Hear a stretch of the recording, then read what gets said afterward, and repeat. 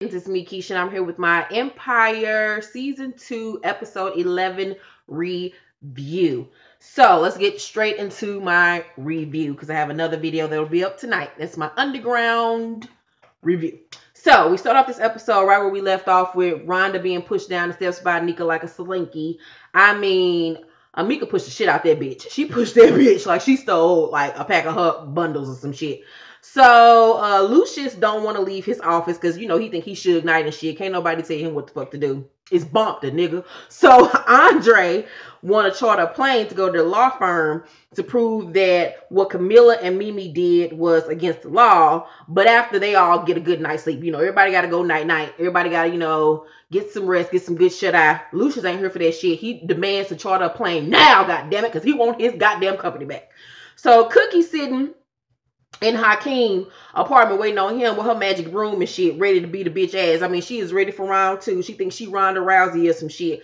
So she's mad that Hakeem out here giving away they company to lesbians and shit. Like, that is not how she raised him. Like, she's all for the LGBT community, but she ain't got time for these lesbians to be out here running her damn company. So Hakeem refuses to take back his vote. So Cookie beats his ass with the fucking broom like he stole the last piece of chicken, goddammit. And I'm just looking at Hakeem like, how you gonna let a bitch in a gold lame dress beat your ass? I mean, like, really? God damn it, Hakeem. Get some balls. Slap the shit out that bitch. So Rhonda on the ground begging Blue Ivy to save her and the baby. But Blue Ivy somewhere on a yacht with her mom and daddy. She ain't got time to be answering prayers right now. So Rhonda throws her iPhone at the door and breaks the glass on the door to ignite the alarm system. So Lucius still won't leave his throne until Becky fat ass walk up in there with that terrible ass ombre wig on and tells him that Rhonda's in the hospital, something is wrong with the baby. So he jumps up and leaves. So Cookie at the hospital looking like Kris Jenner in her fur coat, looking like she just got out of the Yeezy season 3 fucking viewing party. And she's there with Jamal and shit. And Hakeem decides to show up at the hospital and Cookie treats him like he Rob Kardashian. She needs this motherfucker to go because ain't nobody here for him. He has been cast away out the goddamn family. He gonna be in his room for the next 2 years like Rob ass was, getting fat. So Cookie tells Andre what happened. And of course, Andre have an old light skin ass, Chris Brown ass fucking tantrum and passes out on the goddamn ground and shit, hooping and howling, crying because, you know, the baby dead or whatever. So Rhonda blames herself for the accident. And since Blue Ivy didn't answer her prayers, she doesn't believe that Blue Ivy exists. But Andre ain't here for her foolishness because the Formation Tour is coming to a city I can't talk. The Formation Tour is coming to a city near you, and he knows that Blue Ivy is real, so he ain't trying to hear shit that Rhonda ass got to say because he has seen the blessings of Blue Ivy. He knows that it's real. So Cookie goes over to Lucius' crib and he tucked all underneath the covers. I don't know who the fuck tucked him in that good. And so she get in the bed with him, her hot ass fur on. And then she wake up the next morning still in that hot ass fur. I know she stank like a motherfucker. And she find him in his closet loading up his guns and shit because he about to go blast some niggas, I guess. And so he don't understand. Lucia don't understand why Hakeem is so fucked up, and Cookie looking at him like, nigga, he acts just like you. I mean, the apple didn't fall too far from a tree, my nigga. He's just like your ass. I got a blue tongue because I've been up here eating fucking sour gummy worms and shit. It was delicious. So he threatens to kill Hakeem, and she like, look, bitch, I know you mad now, but you need to have several. Calm the fuck down, my nigga. Let me handle this. I'm going to take down Camilla from the inside. And so Lucius tell her, you got 48 hours to do this shit, my nigga, or it's about to be on and motherfucking popping. So Camilla shows Hakeem their new Yeezy season clothing line. That wasn't even Yeezy season. That was some old, good old Ashley Stewart type shit because them clothes look terrible. I'm like, y'all couldn't find some better pieces than this. So she wants him to drop his little Mexican Hot Pocket girlfriend.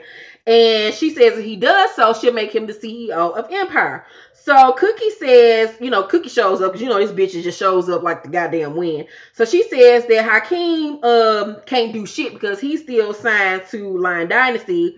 So he can't run Empire. But she says that if Camilla pays her $20 million, she'll let him go. Camilla refuses. So Cookie asks Hakeem is he really gonna choose that bitch over his motherfucking family? And he was like, I mean, well, at least she don't beat me. At least she don't beat me with her purse. I've been fighting my whole goddamn life. I've been fighting my brothers, my daddy, my uncles, and Cookie get mad and take a handful of fruit snacks, my nigga, on the way out and drop them motherfuckers on the ground as she leaves out, because you know she got to always have a fucking grand exit. So Anika comes to visit Rhonda in the hospital, and she plays like she don't know what the fuck happened. We all know her bitch ass pushed that girl down the steps. So Hakeem trying to drink his life away. And so Jamal tells him, and he asks Jamal if he think he should run Empire. And Jamal looking at him like, nigga, no. He was like, it's already fucked up what you did to daddy. Now you want to run the fucking company. And besides that, running Empire is going to run you into the ground. It's tedious work. It's hard. You don't want that type of life, my nigga. It ain't worth it. But Hakeem don't listen. Hakeem is unsure about breaking up with Cinco de Mayo, because that's really what his damn mind is on, breaking up with his little Mexican little girlfriend. And so, he says he really likes her or whatever. And so he got to do what he got to do. So he goes to her rehearsal and basically call her a lazy ass bitch. Tell her to take her ass back onto the project because he is done with her. So he tell her little virgin ass to kick rocks because I'm tired of waiting on you to give up that old Mexican ass pussy bitch. Ain't nobody got time waiting on you. So little Janae Aiko, little fake ass Janae Aiko, she grabbed her little purse and she goes on. So Jamal meets up with his little gay advisor. I don't know who that little man is, but he worked for one of them damn record companies. He do something in the industry. And so the little man is mad that he found out that Jamal fucked Alicia Keys' ass. And so, he says that the public cannot find out that he fucked her because it's gonna make it look like that gay people that being gay is a choice. And Jamal insists that he is strictly dickly, but it should not matter if he decides that he wants to have a taste every now and then. So all the board members are being threatened with car explosions and dead cats and shit, and being beat up on their morning run and shit. White folks, you can't fuck with their morning runs, baby. They got to get that run in the morning. They life ain't right. So Cookie and Jamal leave the hospital, and Cookie is confused by Jamal's sexuality. He says he's sexually fluid, and that, he just had a little taste of some fish and some hot sauce, and now he's over it. I mean, what's the big deal? He done fucked 2 bitches in his lifetime. Can he get a taste of some good old motherfucking catfish every now and then, and everybody not be up in uproar against this bullshit?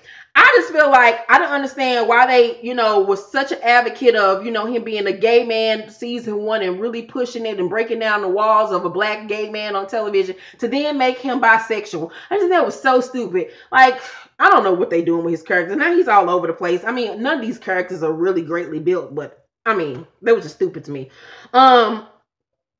Cook, and I'm just like, shit, if there was any motherfucker out here that a gay man that I would be here for to fuck, it would be Jussie Smollett. That little light-skinned, curl male motherfucker can get it. I have never been attracted to a gay man outside of him, but shit, I'm like Alicia Keys, my nigga. I would sit on that little penis at any time he asks me to. So Cookie reminds him that he can't be out here pissing off old rich white men. And so she slaps him and tells him to get his gay back so he can get his award. And I'm here with it. So all the board members back off from running Empire. So Hakeem decides to step up and he gives his old little bow wow ass speech. And I'm looking at him like, nigga, you ain't nothing but little bow wow with a couple of more singles, a couple more hit singles, and a savings account. I mean, good God, that nigga remind me so much of Lil Bow Wow now. He is just terrible. So Jamal sings a song about how can't nobody tell him what to do. And love is all about freedom. And I'm just like, let me just sit on your penis. Let me just, this is gonna give me one little taste. Just one little taste, my nigga. Just one.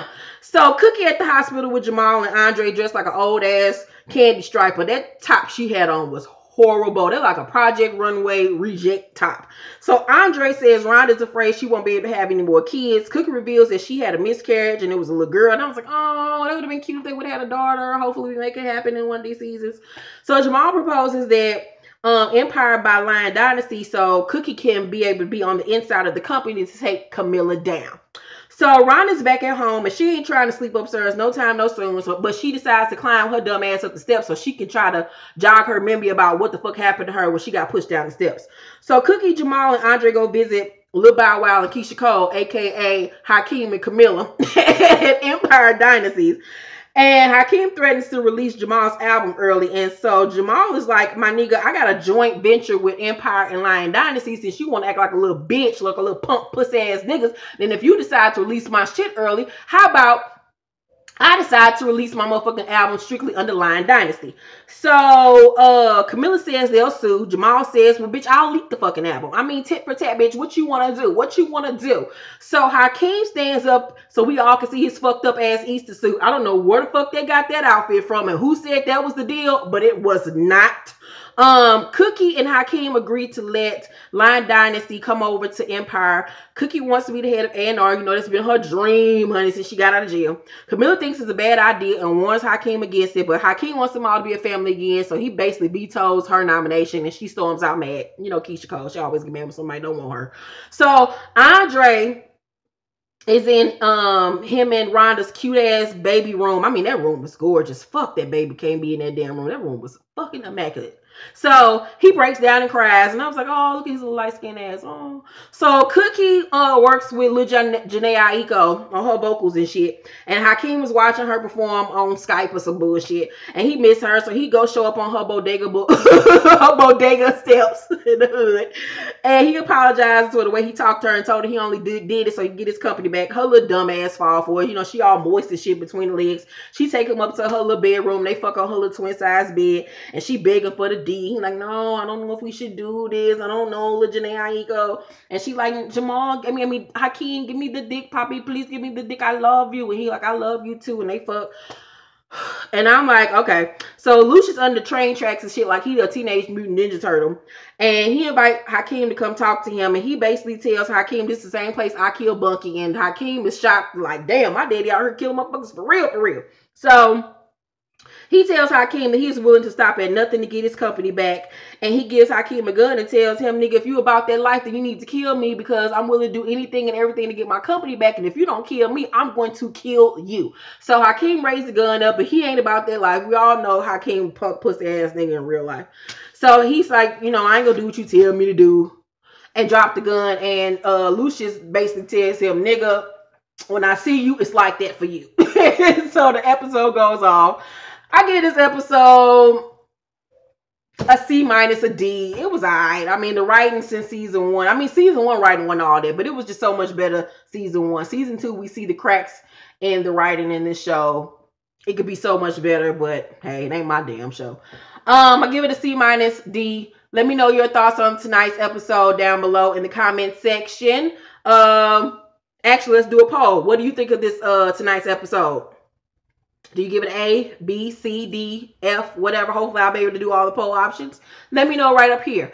And I'll let you know the results on next week's review episode. If you watch Underground, be sure to be looking out for my Underground review tonight as well. I love you all. Thank you so much for watching. Please make sure to like and subscribe and share. And I love you. Thank you. Bye.